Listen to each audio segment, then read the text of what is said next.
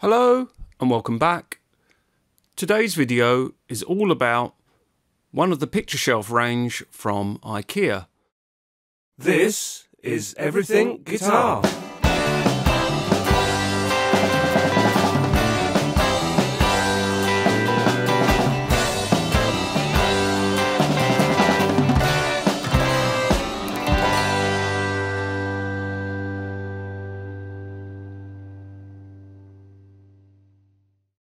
Anybody thinking about installing shelving would think about how far do the shelves jut out from the wall.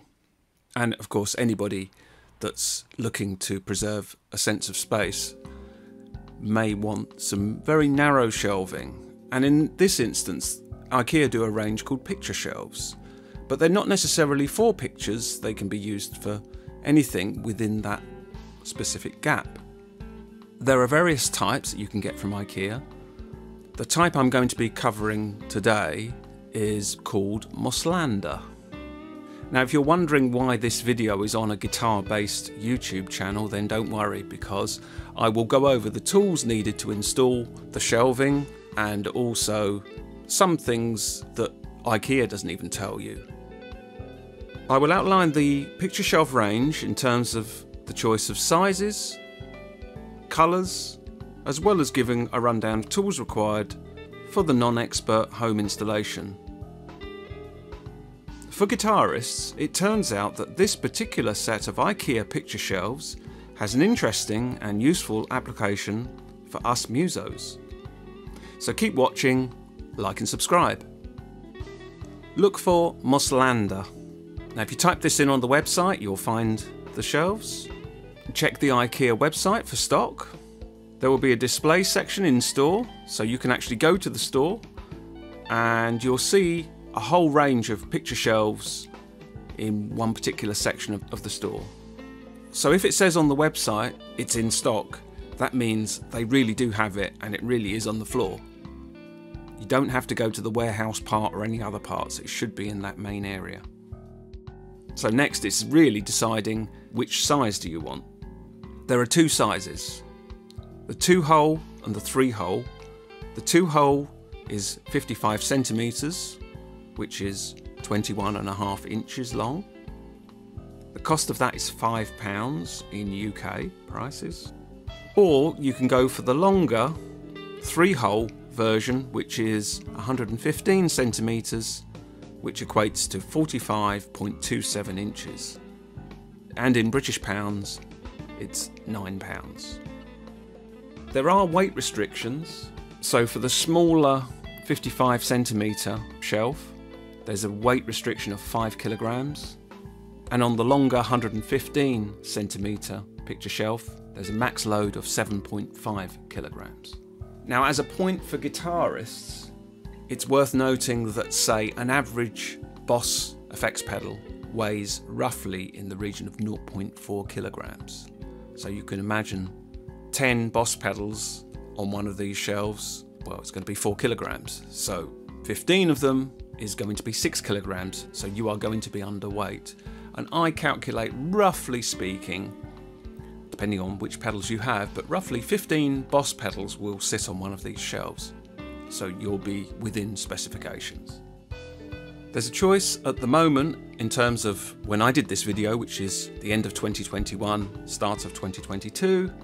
The colours are white, black, pink, a white stained pine effect. There's a light natural wood looking birch effect. And there's a darker wood walnut effect. I went for the stained pine effect. So you'll need to measure your wall and decide roughly where these shelves would go if you go for the long, the short, or a combination of both. So I measured from the left, from the right, and then I placed the shelf roughly on the floor below. So placement of the shelf, the first shelf, the lowest shelf, for me was quite crucial. For guitarists, definitely measure your pedals to work out how many rows of 115 centimetres you are going to need, taking into account weight. You will need a drill bits, between, well, for me, I decided between 4 and 6 millimeters, so I actually had a 4, a 5 and a 6 millimeter drill to hand. And you do need specific type drill bits. You want masonry drills if you're drilling into wall, but do consult someone like in a hardware shop or a friend if you're unsure. You will need a hammer, some screws. Now IKEA, in one of the instructions that they give you, actually do say you need a flathead screw. So the screws that I used are roughly 3.5 centimeters long. The head is roughly 7 millimeters wide, the very head that takes the screwdriver, and the actual shaft size is about 4 millimeters. And of course, when you select screws, you need to select the wall sockets as well, plastic wall sockets. So I just had a bunch of them, and the one I selected had a width of round about 6 millimeters. So I knew my drill bit from 4 millimeters to 5 millimeters. I knew I was getting into the ballpark, and I could then decide as I go along exactly how wide. Obviously, you don't want to make the hole size too wide to start with. You will need a crosshead screwdriver. Certainly have 2 or 3 of those around that have got a different head type. Obviously, you want the best fitting one for the screw that you select. You'll need a sharp pencil, and then a pencil eraser. You'll need a spirit level, a towel or old blanket as a dust cover, and then a vacuum cleaner or dustpan and brush just to get rid of the dust and the debris.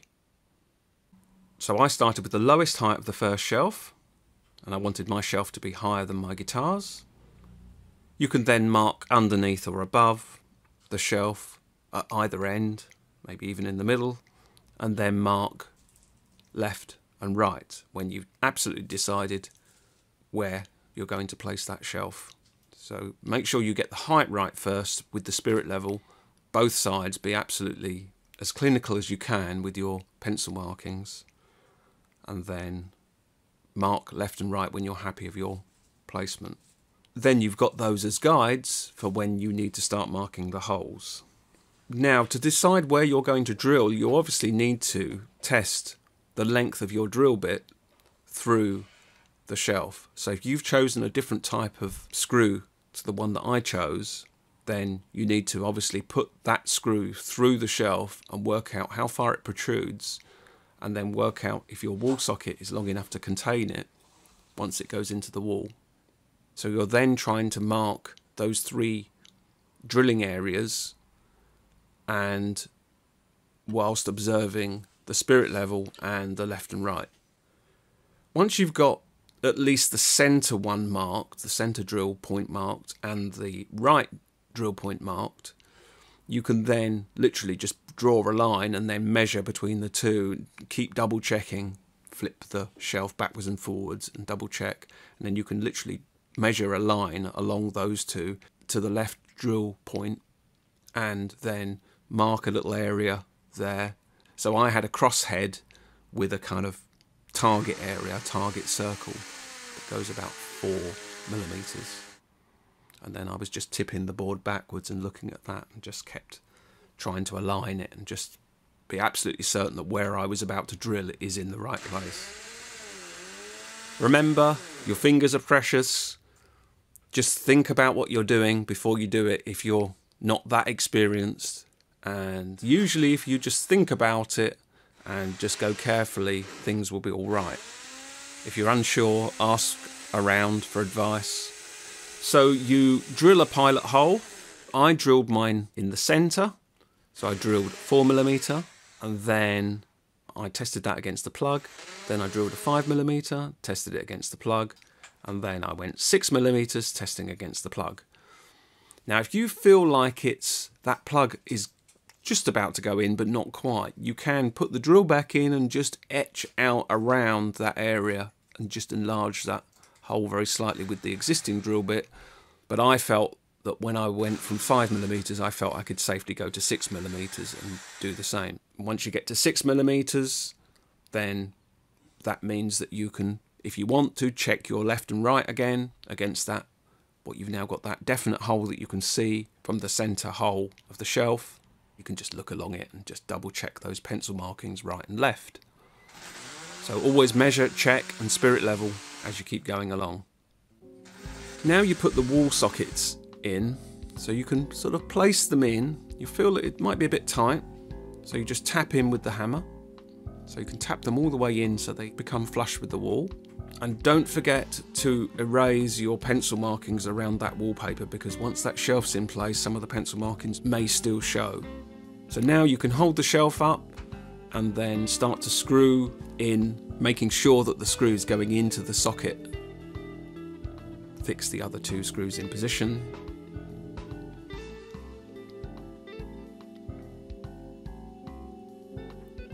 Once you've done that, then you want to do a final safety inspect. So look along the wall, just make sure that the shelf is screwed in all the way to the wall, that there's no wobbling or any other movement in the shelf, that those wall sockets are holding. When I did my visual inspection, it was fine, no problem, looked good. So then I was happy to then do a first test, and for me, I was sticking guitar effects pedals on the shelf. So I went with a combination of Boss pedals and some slightly lighter pedals, just in case. I just wanted to see whether it would hold, and it was fine. So in summary, I'm pleased with the results, and I think it looks great. I think it's quite cheap. I don't think it was that difficult to fit the shelves, but a lot of care and measuring has to be taken if you want to do this job correctly. I hope this video helped you. Thanks very much for watching, and I'll see you in the next video.